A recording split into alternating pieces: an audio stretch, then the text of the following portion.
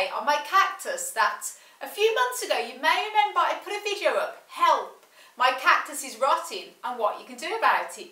Now this cactus actually over the winter it had actually rotted and had to do an emergency operation on it, and I'll put the links to the video down below. If you haven't seen it already, check it out.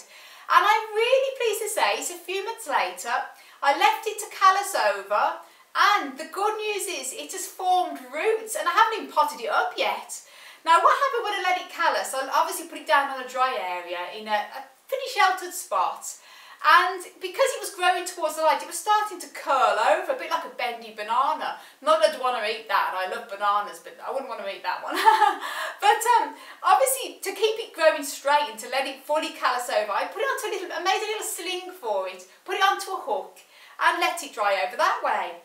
And it's formed, not only has it formed a fantastic thick callus, so it's ready to be potted up now, but the roots that are growing through on it, which is amazing considering it hasn't been in any soil, or it hasn't been anywhere damp at all, and it's sending out roots already, which is a brilliant sign, because when you let cactus cuttings callus over, this sometimes happens. So now it's ready to pot on, and it's got this little needle here, because obviously the spines, and I've got a pot here.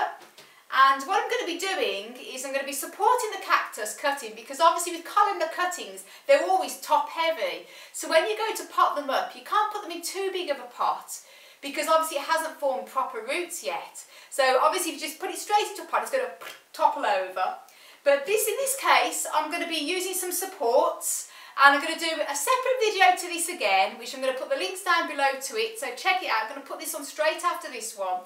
I'm going to show you how you can pot up a cactus cutting and fully support it. So there you go guys, just a quick update on the cactus, and it's successful and I'm really pleased about it. I want to send you loads of love and happiness as always from Ireland, and until the next video.